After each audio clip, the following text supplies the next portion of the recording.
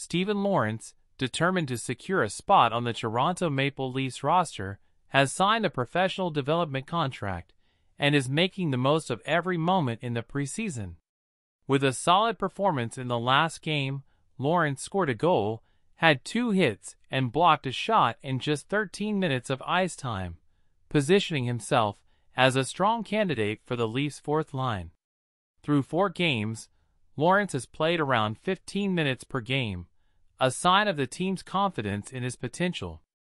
A native of Kitchener, Ontario, he describes the experience of wearing the Leafs jersey as surreal, as he has been playing for his hometown team.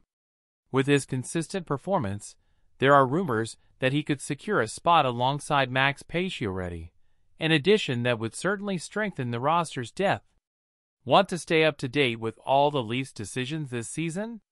Subscribe to the channel to stay up to date on Steven Lawrence's future and other moves. Keep up to date with the Maple Leafs and their new talents. Like, share, and subscribe to receive everything firsthand. Until next time.